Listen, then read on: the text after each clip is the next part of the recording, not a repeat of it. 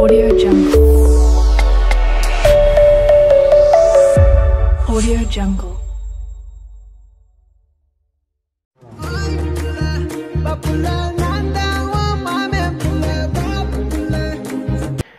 Hi hello friends, நீங்கள் பார்த்துருக்கிறது editing தமிழன். நான் உங்கள் முத்துகிருஷ்ணன். ஸோ இன்றைக்கி நம்ம அந்த வீடியோவில் எதை பற்றி வந்து பார்க்க போகிறோம் அப்படின்னு பார்த்தீங்கன்னா, நீங்கள் ஃபஸ்ட்டே வந்து ஒரு ப்ரிவியூவில் பார்த்துருப்பீங்க. ஸோ அது மாதிரி தான் எப்படி எடிட் பண்ணுறது அதை பற்றி தான் இந்த வீடியோவில் நம்ம வந்து முழுசாக வந்து பார்க்க போகிறோம். இந்த வீடியோவை கொஞ்சம் கூட ஸ்கிப் பண்ணாமல் கடைசி வரைக்கும் பாருங்கள். அப்படி பார்த்தா மட்டும்தான் நான் என்ன பண்ணேன் அப்படிங்கிறது வந்து உங்களுக்கு வந்து புரியும். சரி, இப்போ வாங்க வீடியோக்குள்ளார போகலாம். நம்ம சேனலில் நீங்கள் இன்னும் சப்ஸ்கிரைப் பண்ணல அப்படின்னா இந்த வீடியோக்கு கீழே இருக்கிற ரெட் கலர் சப்ஸ்கிரைப் பட்டனை கிளிக் பண்ணி சப்ஸ்கிரைப் பண்ணிடுங்க. அது கூடவே பார்த்தீங்கன்னா ஒரு பெல் பட்டன் ஒன்று கிரியேட் ஆகும், அதையும் கிளிக் பண்ணி ஆல் அப்படிங்கிறத செட் பண்ணிக்கிங்க. அப்போ தான் நான் போடுற வீடியோஸ் உங்களுக்கு ரெகுலராக நோட்டிஃபிகேஷனில் வரும். சரி, இப்போ வாங்க வீடியோக்குள்ளார போகலாம். ஸோ உங்களோட பிக்சல் ஆப் அப்ளிகேஷனை பார்த்தீங்கன்னா ஃபஸ்ட்டு வந்து ஓப்பன் பண்ணிக்கிங்க. ஏன்னு இப்போ சொல்கிறேன்.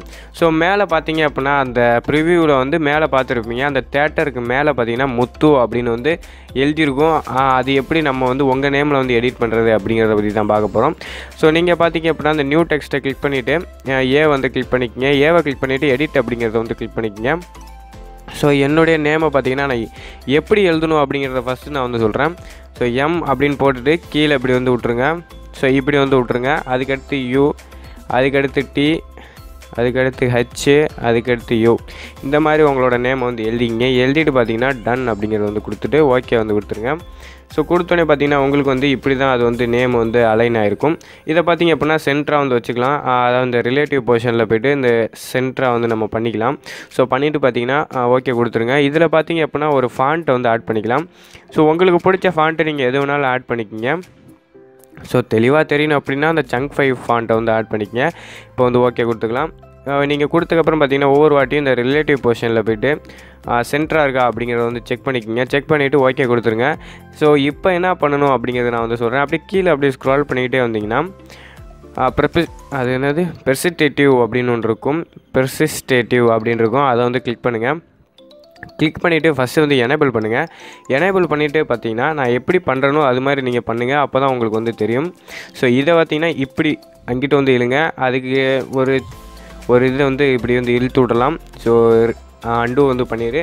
ஸோ நான் இப்போ என்ன பண்ணுறனோ அதே மாதிரி பண்ணுங்கள். இங்கே பார்த்தீங்க அப்படின்னா அந்த கிரிட் லைன்ஸ் இருக்கும், அதை வந்து கிளிக் பண்ணுங்கள். கிளிக் பண்ணிவிட்டு பார்த்தீங்க அப்படின்னா இங்கே பார்த்தீங்கன்னா மேனேஜ் பண்ணுற மாதிரி ஒரு ஆப்ஷன் இருக்கும், அதை வந்து நீங்கள் கிளிக் பண்ணிக்கோங்க.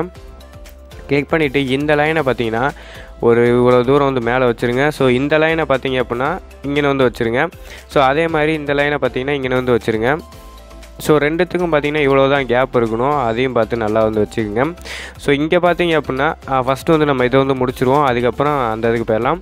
ஸோ ஃபஸ்ட்டு வந்து அந்த மேக்னெட் ஆப்ஷன் வந்து கிளிக் பண்ணிவிட்டு இங்கே பார்த்தீங்க அப்படின்னா இந்த இதை பிடிச்சி இப்படி வந்து இழுங்க. கரெக்டாக இந்த கிரிட் லைனுக்கு நடுவில் வர மாதிரி வச்சுருங்க. ஸோ அதே மாதிரி இதையும் பார்த்திங்கன்னா இந்த கிரிட் லைனுக்கு வந்து நடுவில் வர மாதிரி வந்து வச்சுருங்க. ஸோ இப்போ பார்த்தீங்க அப்படின்னா நம்ம வந்து வச்சுட்டோம். இப்போ வந்து இதில் வந்து வெளியே வந்துடலாம். ஸோ இப்போ பார்த்தீங்க அப்படின்னா இதை வந்து டிக் பண்ணி விட்ருங்க. இப்போ பார்த்தீங்க அப்படின்னா உங்களுக்கு வந்து அந்த உள்ளேருந்து வெளியே வர மாதிரி ஒரு ஆப்ஷன் வந்து வந்திருக்கும். ஸோ இப்போ பார்த்தீங்கன்னா நம்ம வந்து இதை வந்து டிரான்ஸ்பரண்ட்டில் வந்து மாற்றணும். அப்போ தான் நம்ம இங்கே எந்த இடத்துல வேணாலும் வைக்க முடியும். அதுக்கு என்ன பண்ணுறது அப்படிங்கிறத இப்போ வந்து பார்க்கலாம்.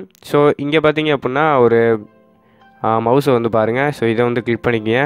கிளிக் பண்ணிவிட்டு டிரான்ஸ்பரண்ட் அப்படிங்கிறத வந்து கொடுத்துக்குங்க. கொடுத்துட்டீங்க அப்படின்னா உங்களுக்கு வந்து பேக்ரவுண்ட் வந்து டிரான்ஸ்பரண்ட்டில் ஆயிரும். இப்போ வந்து பார்த்திங்கன்னா நம்ம சேவ் பண்ணிக்கலாம். அதாவது இந்த சேவ் இமேஜை கிளிக் பண்ணி சேவ் டு கேலரி அப்படிங்கிறத கொடுத்தீங்க அப்படின்னா உங்களுக்கு வந்து சேவ் ஆகிடும். ஸோ இப்போ பார்த்திங்கன்னா நம்ம வந்து கைன்மாஸ்டரில் போய்ட்டு அதை எப்படி எடிட் பண்ணுறதுன்னு இப்போ பார்க்கலாம்.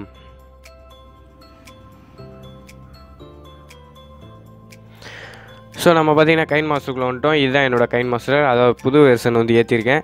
இந்த வெர்ஷனை பற்றி உங்களுக்கு ஒரு கிளியராக ஒரு வீடியோ வேணும் அப்படின்னா நீங்கள் தயவு செஞ்சு கீழே கமெண்ட் பாக்ஸ் வந்து கமெண்ட் பண்ணுங்கள். அப்போ தான் எனக்கு தெரியும் இது மாதிரி வீடியோ போடலாம் அப்படின்ட்டு. ஸோ இது பார்த்திங்க அப்படின்னா ப்ரீமியர் ப்ரோ வெர்ஷன்.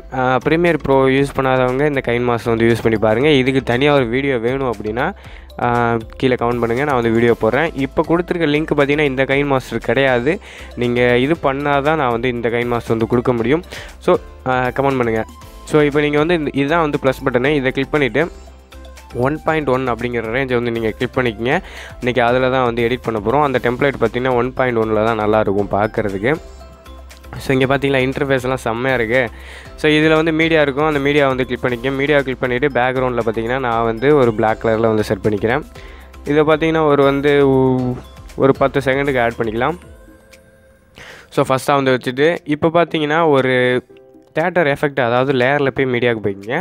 தேட்டர் எஃபெக்ட்டை வந்து நான் வந்து கீழே டிஸ்கிரிப்ஷனில் வந்து லிங்க் கொடுத்துருக்கேன். எல்லாத்தோட லிங்க்கு நான் வந்து கீழே வந்து டிஸ்கிரிப்ஷனில் கொடுத்துருக்கேன்.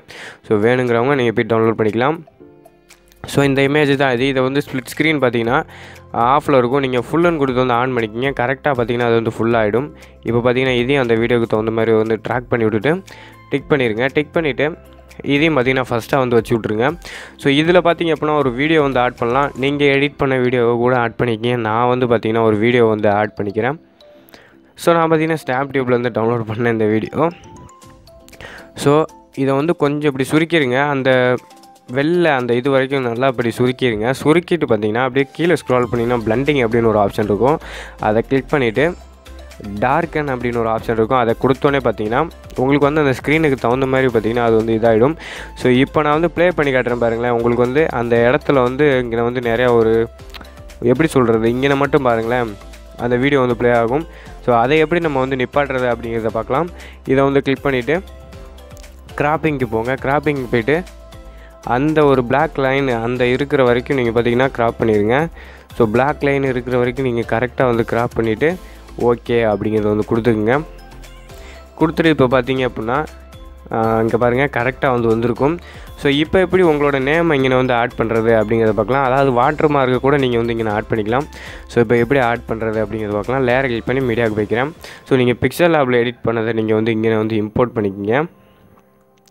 ஸோ இப்படி சுருக்கி விட்டுட்டு இங்கே வந்து வச்சுக்கோங்க. ஸோ இன்னும் கூட நான் கொஞ்சம் வந்து சுருக்கிக்கிறேன்.